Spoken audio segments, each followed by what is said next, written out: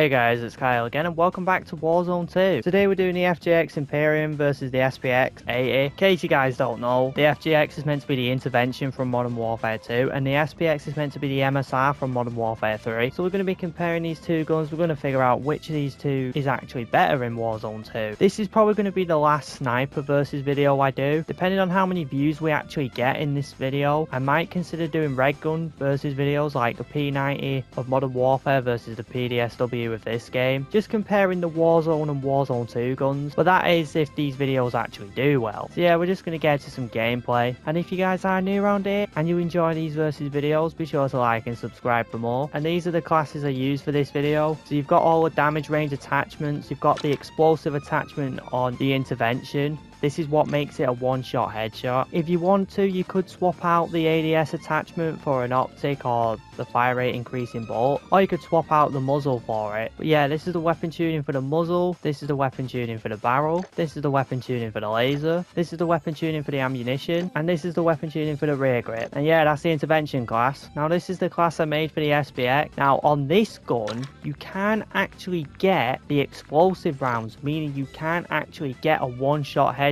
with 3 armor plates, but I'm going to talk about that more in the video. Yeah, this is the weapon tuning for the muzzle. Now on the barrel, I do have the max damage range tuning, but if the ADS speed is a bit slow, you could always put the weapon tuning all the way to the ADS speed side. This is the weapon tuning for the laser, this is the weapon tuning for the stock, and this is the weapon tuning for the rear grip. And yeah, that's the class. And yeah guys, enjoy the video. Alright, so here we are, we got the intervention and the MSR. So out of these two guns, which one is better?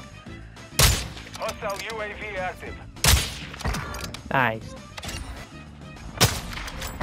Ooh, there is one major difference between these two guns, and that is the SPX doesn't have the explosive round for the ammunition, so you cannot get a one-shot headshot with 3 plates. The damage on the SPX is actually pretty good, so you can get one-shots when they don't have 3 plates sometimes, but you can't get a one-shot headshot with 3 plates because of the fact that it doesn't have the explosive round. So that is a major thing to think about. But saying that, the damage of the SPX isn't that bad. It's really weird to compare these two guns because one of them can get a one-shot headshot, the other one can, but the damage on both, it feels kind of similar. The SPX, it might have a better bullet velocity. Like the drop-off is actually, it's pretty hard to handle with the intervention. Still getting used to the snipers on this game. Obviously the intervention's better in fire rate based off of how these two guns work with the best class helps. I honestly think the intervention's the best one out of these two guns. It just depends on your personal preference because I've seen a lot of people use the SPX on it. I've been killed a bunch of times by this gun. I think the intervention is just a bit better because I feel like both guns are similar in terms of how many bullets it takes to kill, and with the intervention having that one-shot headshot advantage as well as the fire rate advantage, I just think the intervention's an overall better gun.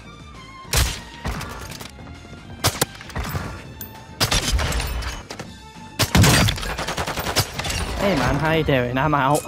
I can't lie, the SPX isn't even a bad gun, it's just the intervention has certain advantages over it. To be honest, I think all the snipers in this game aren't that bad. I tried using the SAB before. That gun's obviously not a one-shot headshot. Because of the fire rate on that gun, I felt like I was doing okay. I feel like as long as the sniper has a decent fire rate, you can actually do well with them. Oh.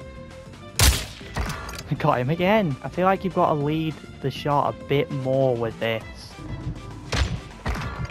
Downed him again.